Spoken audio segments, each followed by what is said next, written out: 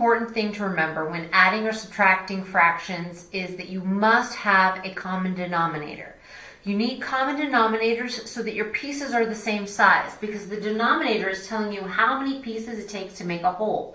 When they are different, it means that the pieces that you have are different sizes. So if I'm looking at 2/3 and say I'm needed to add 1/6 to it. If we think of these segments as fixed pieces that we can't move around, I can't take this shape and try to plug it into one of these pieces here because it's too big. I also couldn't take this little piece and try to plug it in here because it's not big enough to take up the whole space. So what I need to do is figure out the first number that both of my denominators can turn into. This means I need to rely on the multiples. Generally, we're used to dealing with factors, numbers that we can divide out of a common number, but that's not what multiples are about. It's about making numbers that are the same.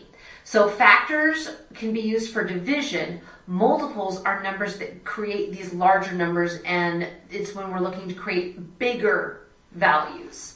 So I see, if I'm looking at 3 and 6, what I can do is look at my numbers that are created by 3 and my numbers that are created by 6 and find the first one that they share, that they create the same thing. So 3 times 1 is 3, 3 times 2 is 6, 3 times 3 is 9, 3 times 4 is 12. Looking at my multiples of 6, 6 times 1 is 6, 6 times 2 is 12, 6 times 3 is 18. When I'm looking at this, they have a shared factor of 6 and a shared factor of 12, but I want the smallest one because I want to keep things as simple as possible. It's far easier to work with 6 of something than it is 12 of something. So 6 is my lowest common denominator because it's my least common multiple.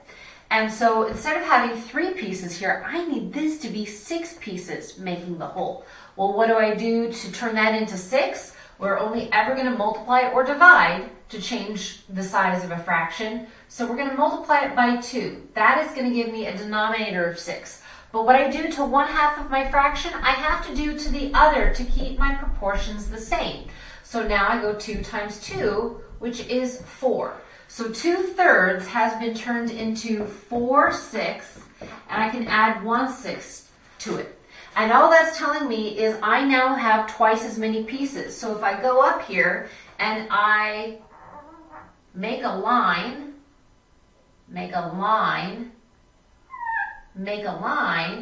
I now have 6 pieces making the whole. And how many pieces do I have? I have 4. The amount that is shaded has not changed at all, but now each one of these pieces is the same size, and I can then add. And when we add, our denominator doesn't change because, again, it's just there to tell me how many pieces make up this entire shape. So shaded and unshaded. The only pieces I actually have are the numerator values. So here I have a 4 plus a 1. 4 plus 1 is 5. So 5/6 is my total value. Because this I can plug in over here, fill it in because they're all the same. And yes, I have 5 out of the 6 pieces. Now, if ever possible, you do want to reduce this fraction to its simplest terms. But we can't shrink 5 and 6 by anything. So now we're going to apply this skill to adding these fractions. We have 5/12 plus 1/3. Different denominators, so that means that's our starting point. I need to figure out what's the first number that 3 can become, that 12 can also become. We know that it can't ever be smaller than our biggest value because 12 can't multiply by something and shrink down. But 3 can multiply by something and turn into 12. So that means I figure out what factor do I multiply 3 by to turn it into 12. I multiply it by 4. What I do to 1/2, I do to the other half. So now I have a 5/12. Nothing needed to be done to this because this was already the right number of pieces. And we add 1 times 4 and over 12. So now my denominator is the same and I just add my numerator. I have 9/12. We always want to shrink wherever possible, which can be a little confusing because we're asked to multiply to make bigger and then at the end we're asked to divide to make smaller. It's just the way it works. Okay? So what number can I divide out of 9 that I can also divide out of 12? Well, 3 is a number that creates both 9 and 12, so it is a shared factor I can divide out. 9 divided by 3 gives me 3. 12 divided by 3 gives me 4. So the final solution is 3/4. Here, 3 can't turn into a 4, 4 can't turn into a 3, but the first number that they can turn into is a 12. So I'm going to multiply the left by 4 and the right by 3 to give myself 8/12 plus 3/12. And denominator never changes. I add my numerators together. 8 plus 3 gives me 11. The only number shrinking 11 is 11, and 11 is not a number that I can multiply by something and make 12, or at least can't multiply a whole number by it. So 11/12 is going to be my solution here. Hey, it's the same denominator, so our pieces are the right size. We just go ahead and add straight across. Never adding our denominators together, it's just how many pieces make up a whole? Well, 5 plus 7 means I have 12, okay? You have two different ways you can do this. Generally, I like to start with reducing what I have. So I'm going to look at what can I divide out of 12 that I can also divide out of 8. They have a shared factor of 4. So when I divide 4 out of 12, I'm left with 3. When I divide 4 out of the 8, I'm left with 2. 3/2 is an acceptable answer. In the answer sheet, 12/8 is also an acceptable answer, but it's not ideal. We really always want to strive for a reduced fraction when possible. And because the directions didn't ask for us to convert to a mixed number, an improper fraction is completely fine. But if you would like, you can convert this to an improper fraction by saying, I have 3 pieces. It only takes 2 to make a whole. So if I take 2 out of 3, I can take it out once, leaving me with 1 piece extra out of the 2 pieces it takes to make a whole. So either one of these would have been an acceptable answer. So again, we're going to start with creating common denominators. If I look at my multiples of 4, I get 4, 8, 12, 16. My multiples of 6 are 6, 12, 18. The first one they share is a 12, so 12 is my lowest common denominator. I'm going to multiply then the fraction on the left by 3 and the fraction on the right by 2 to get those desired numbers of pieces. So now I have 9/12 plus 10/12, and when I add those together, I get a 12 as a denominator and 19 as the numerator. I can't divide anything out of 19 other than 19, and 19 is not a number that creates 12. So I could leave it at 19/12. If I wanted to, I could convert this to a mixed number.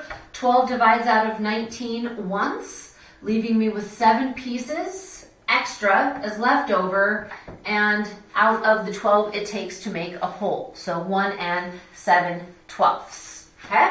Here, I look at this and there's a gap. I know that 2 can turn into a 10, so 10 is going to be my lowest common denominator. So I only need to modify one of my fractions by multiplying it by 5. This first fraction is already the right number of pieces. Plus 5/10. When we add it together, we get 12/10.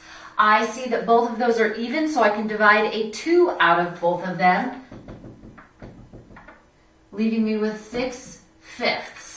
If I want, I can then convert that. I can take 5 out of 6 one time, leaving me with 1 piece extra as my numerator over the 5 pieces it takes to make a whole. And finally, 6 and 3. Well, I know that 6 can't get smaller, but 3 can get bigger to turn into a 6. So I'm going to multiply that by a 2. 5, 6 gets to stay the same because it had the right denominator. Add our numerator. We get 9, 6. And what can I divide out of 9 and 6? Well, they're both created by 3, so I can divide 3 out of them, leaving me with 3/2, or 1 and 1/2. When it comes to mixed numbers, we do not need to convert them to improper fractions in order to use them. They can stay in this form. We just can't keep them in this form when we need to multiply or divide fractions. So we always deal with our fractions first and then worry about our whole numbers. So I have a 1/4 that I need to add 2/3 to. We save the whole numbers for last. They're separate. They're off to the side, basically. And then I find my lowest common denominator. The first number 3 and 4 both turn into or create, and that's going to be 12. So I have 3 12ths plus 8 12ths, giving me 11 12ths. So 11 12ths is what the fractions add up to, and then I had 1 whole and 2 wholes, so I add those together. So my final answer is going to be 3 and 11 12ths. So I solve them separately and then I combine them back together at the very end. Here, same process. We start by dealing with our fractions first and creating the common denominator, which is going to be 6. So we get a 2/6 plus a 5/6, which is going to get us 7/6. Well, because I'm dealing with a mixed number and I also have whole numbers here, I can't leave this improper. So I need to convert this to a mixed number. If I have 7 pieces, how many times can I take 6 out? 1 time.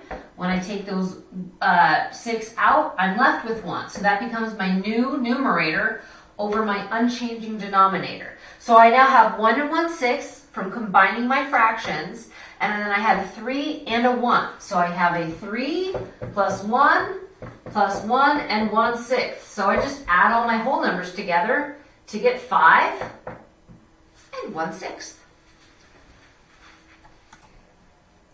Now we're going to switch gears and move to the subtraction of fractions.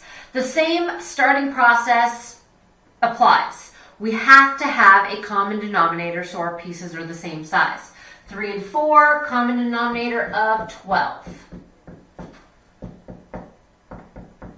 So now we have 8 12ths minus 3 12ths, leaving me with 5 12ths. I cannot reduce 5 and 12 by any shared factor, so that's my final answer. Here I have a common factor or common multiple of 8. So 4 and 3 are going to get multiplied by 2, so that I can have 6/8 minus 5/8. Denominator is the same. I only actually have my numerators. So I have 6 and I need to take 5 away, leaving me with 1/8. Now here I have a mixed number and we might not need to worry about that 1. So we're just going to focus on the fraction component. I have a 2/3 and I need to take 1/6 away. Start with creating a common denominator. Finding a common denominator, it's not 6. Needs to be a 2, needs to be a 2. So this becomes 4/6 minus 1/6. Denominator is the same, so I can subtract my numerators, and I have 3/6. Well, 3/6, 3 is half of 6, so this reduces to 1/2. Now I still have this 1 whole from that original starting value, so that means my final answer is going to be 1 and 1/2. Sometimes the fraction that we're being asked to take away is bigger than the fraction we have. So if we look at this, I have 1 whole and 1/2, and I'm supposed to be taking 3/4 away. Well, in this half, there's not enough here to be able to take that much away. So that means I'm going to have to borrow from this whole value. Well, as a whole, the piece isn't the same as these other pieces. So what I should start with is looking at creating that common denominator, okay? So 1/2, or between 2 and 4, 4 is the first number that they can both turn into. 2 and 4 can turn into. So that just means I'm going to double this fraction. So I have 1 and 2/4, and I'm supposed to take away 3/4. So that means I took this half and I cut it into 4 pieces. So now I have 2 out of 4. My piece is not the same size as these pieces, so this has to get broken up. There's 2 ways I can do this. I can convert this to an improper fraction by just saying if I have 1 whole and 2/4, how do I convert this to an improper fraction? I take the denominator, I multiply it by the whole number, 4 times 1 is 4, and then I add the numerator, which is 2. So that's going to give me 6/4 to then be able to take 3/4 away. I could also think of it as, well, if I have 1 whole, how many pieces does it take to make a whole? 4. So that means this needs to be made up of 4 pieces. So, and if I have all of it, guess what I have? Instead of 1, I have 4/4. So if I have 4/4 and 2/4, 4 and 2 gives me 6 out of the 4 it took to make a whole. And I can now take away the 3/4. I personally think just taking and converting the mixed number to an improper fraction is easier than being like, oh, because 4/4 is 1 whole. It's just simpler to do this. It still gets us the right answer. So now we can go back to solving this. Denominator is 4. 6 minus 3 is going to be 3. So 3/4 is my answer. And that makes sense because if I'm supposed to take away 3 pieces, I take away those 2, and then I take away 1 here. For the 3 pieces I take away, how much is left? 3/4. So it works out proportionally.